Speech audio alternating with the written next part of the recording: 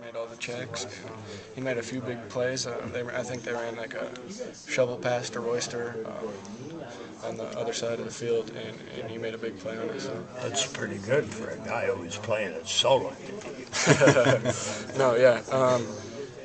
Let's just give that credit to him and Coach Wilson preparing him and the guys that he plays behind. The second half, the offense wasn't getting very much going with the ball. Did you guys feel it was incumbent upon you to kind of pick up where they left off in the first quarter and put this game away? Anytime we're on the field, we're trying to shut the team out, So it wasn't any more than normal. We just know as a defense, anytime we're on the field, we got to put the fire out, no matter what happens. If there's an interception thrown, a fumble, anything, wherever the ball's at, we just got to go out there and get a stop. How much of a statement was that goal line stand then? It was huge.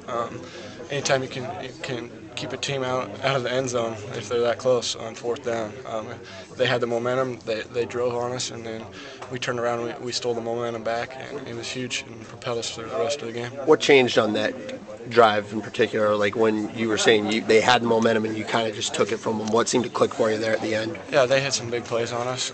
Obviously, give the credit to them. They got a good drive on us, but we kept battling, and we held them on 4th and 1, and we got the momentum back after that. On that last play in the first half where Sean chased the guy down, was that just like a broken coverage, or? Yeah, I'd say it's broken coverage. I don't really want to go into detail on it, but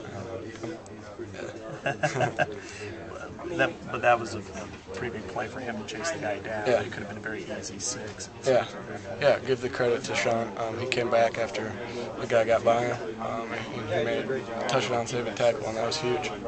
2 weeks in a row, held the team without a touchdown. You got to be pretty proud of that. Yeah, it's huge as a defense, huge as a staff, as a team. We take pride in that kind of stuff, and it's just big for the team, and we're excited. You guys seemed like you were on the verge of getting an interception all game, and then finally Prager got that one at the end. How gratifying was it to see him get it and run it back? Yeah, I think his interception return yardage wasn't very good. I think he was about 1 yard for all of his interceptions. I remember last year at Penn State, he ran back and forth through the field and got -2 yards for a 10-second play. So it was nice to see him get in the end zone. I've seen him do it at practice. He does it all the time. He's a great player. He made a good play.